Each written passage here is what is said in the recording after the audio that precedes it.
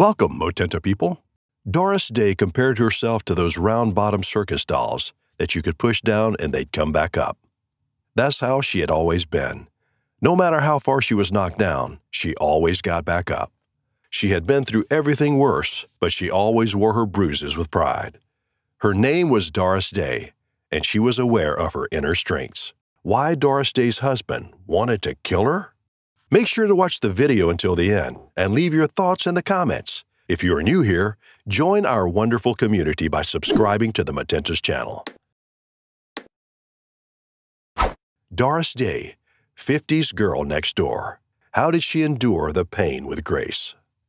America's girl next door, carefree and brimming with joy, Doris Day was known for her melodious voice and roles in innocent romantic comedies. Back in the 1950s, Doris was a talented and charming leading lady who had a unique talent for comedy and who sang like a dream. She appeared alongside everyone from Rock Hudson and Frank Sinatra to Cary Grant and James Stewart, and millions of American women began to look forward to her as a sort of every woman heroine. Her personal life, though, was undoubtedly less rosy. She was a rosy-cheeked icon of Eisenhower-era wholesomeness, but as soon as the counterculture appeared in the 1960s, she went completely out of style. But because she was stereotyped as the perfect girl next door, her typecasting brought an outstanding cinematic talent's career to an early end. Day's overbearingly beautiful public persona and the chaotic reality of her personal life stood in stark contrast to one another. Do you want to know how? Watch this video till the end to know what life threw at her and how she came back stronger every time. She was born Doris Mary Ann Kappelhoff in Evanston, Cincinnati on April 3, 1924, and most people know her by a stage name she hated. Doris, who is of Dutch and German descent, was deeply affected by her parents' divorce when she was 8 years old, but she sought and found comfort in her first true love, dance. She actually had a lot of hope in that field until a bad vehicle accident put an end to her professional aspirations in the middle of the 1930s. Blonde, attractive, and energetic Doris began studying singing as she recovered from her accident, since she seemed to have an innate drive to perform. She was confined to a wheelchair and was so bored that she listened to the radio all the time. Jazz and Ella Fitzgerald in particular captured her attention. She later recalled, "There was a quality to her voice that fascinated me. I'd sing along with her, trying to catch the subtle ways she shaded her voice." By the time she was 17, she was playing live music with the band's leader, Barney Rapp, and it was he who suggested she drop her long last name in favor of a simpler Day. After performing with various band leaders, such as Les Brown, she started to gain attention for her clear, lovely voice and eventually recorded a single titled Sentimental Journey.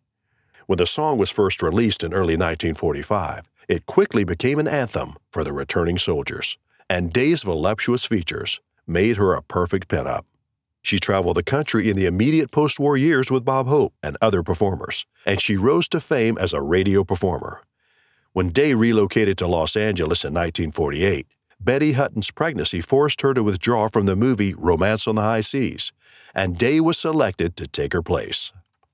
Her presence on screen drew everyone's attention, and she was cast in other soulful historical musicals as a result. But she wasn't acknowledged as a true celebrity until she played the rebellious American West legend, Calamity Jane, in the 1953 film. Following the release of that film, Doris shot to the top of the list of leading females in romantic comedies, showcasing her actual comic talent. It's unjust to dismiss Doris Day as a one-dimensional, boring performer.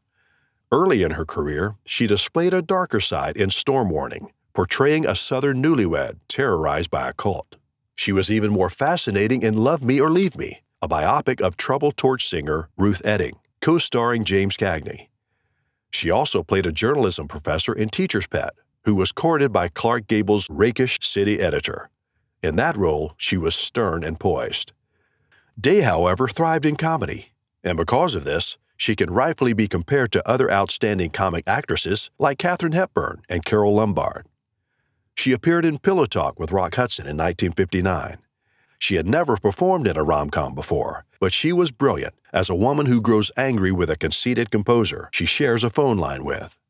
She and Hudson complemented each other very well and starred in 2 more successful comedies, Lover come back and send me no flowers.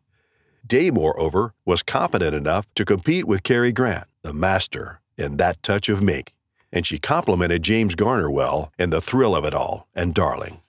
More than anything else, those movies helped to solidify Day's reputation as an upright and unspoiled Midwestern woman for whom a dirty idea had never crossed her mind. But in reality, the 36-year-old diva had already entered into her third marriage by the end of the 1950s. When Doris was 16, she was married for the first time. Although Doris was only 16 years old, she was already far from immature when it came to men. Early on, she was exposed to the harsh realities of life. All her life, she strived for unattainable ideal family life. Do you know why? Because she never saw that bliss of marriage in the lives of her parents. It was my only goal in life, she claimed, to be a housewife in a good marriage, not to be a dancer or a Hollywood movie star. Unfortunately for Doris, despite becoming a wife 4 times, she would never have a happy marriage, largely because of the bad men she chose for herself. Trumpet player Al Jordan was the man whom she married at the age of 16. Jordan was terrible news since the start of their relationship. He appeared to be eager to reflect macho dominance. He betrayed Doris, beat her up, and publicly humiliated her. One could almost hate him for criticizing her table manners, given that Doris enjoyed eating hamburgers with absurd amounts of ketchup and raw onions after shows, usually in Jordan's car as they drove home. She would also frequently drop pieces of food all over the place. His mood swings could not have been helped by her habit of talking with her mouth full and spitting. Soon after they started dating, she went on a weekend trip in Jordan's 15-foot motorboat with him and other band members from their group. Sign of the Drum. Jordan raced in a swell of a paddle boat, trying to reach full speed. The resulting waves caused the craft to overturn, and the passengers were nearly drowned. They were saved by a passing boat manned by a local reporter, and their near-tragic story made the front page of the Cincinnati Star. Although Doris's mother urged her repeatedly not to engage with this maniac ever again, the incident just brought them closer. Doris agreed when Jordan proposed to her. Even after Jordan left the band to join another one and started a cross-country tour, the engagement remained strong. He committed to stick with her, and she was obligated to wait for him. That was the time when Doris joined Les Brown's band of renown, and soon she was touring across the country. Doris informed Les Brown that she was leaving the band after the tour in order to be married. She was in love. Therefore, she disregarded his request to reconsider, even though he and her mother Alma attempted so. She insisted that her career was unimportant.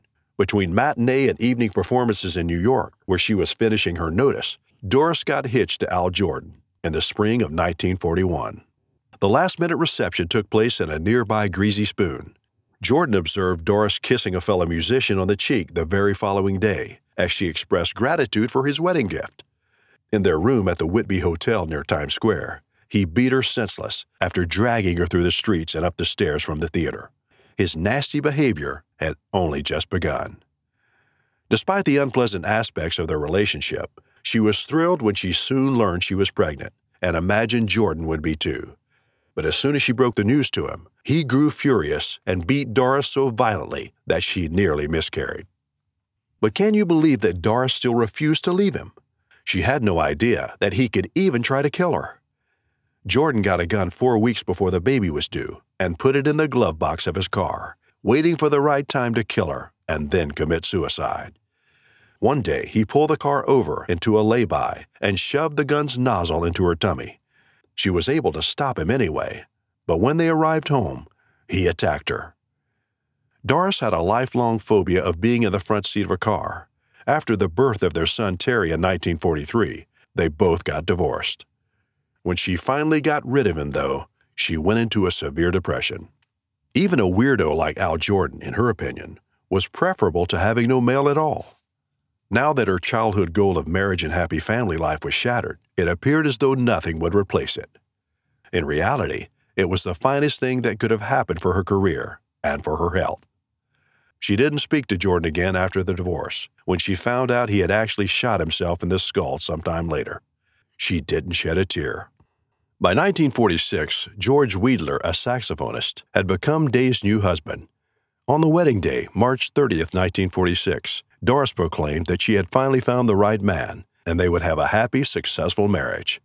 However, the marriage was not any more successful, and they were separated after 3 years. Her romantic scenarios appeared to have finally altered in 1951 after she was married to independent film producer Martin Melcher.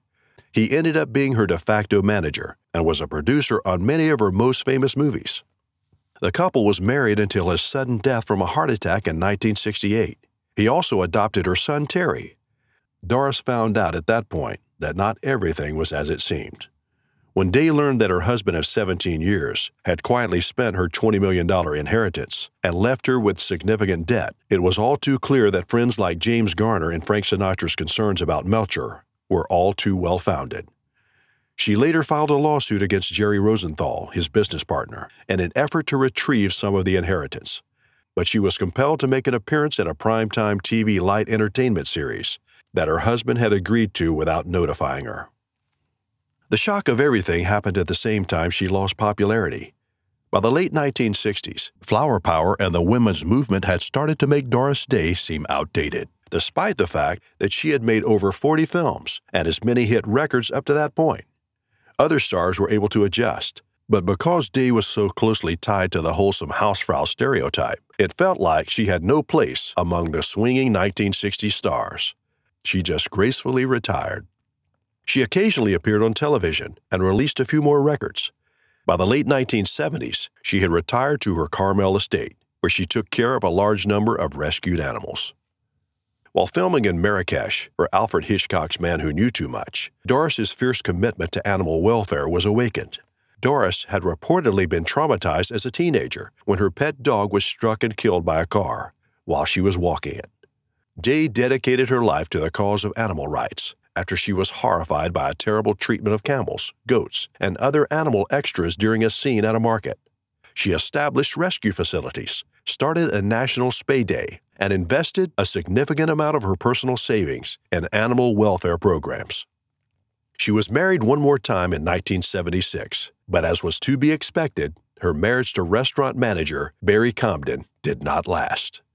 After their divorce in 1981, Doris centered her focus on the animal welfare organization she had founded. She was assisted in this by her accomplished record producer son Terry, but he tragically passed away from cancer in 2004 at the age of 62. Despite her severe isolation, she continues to be a subject of curiosity for the Hollywood tabloids, which fiercely report repeated glimpses of her rescuing dogs left on the motorways of Los Angeles. But she has always been seen by her devoted followers as the glamorous but good-hearted ideal girl next door.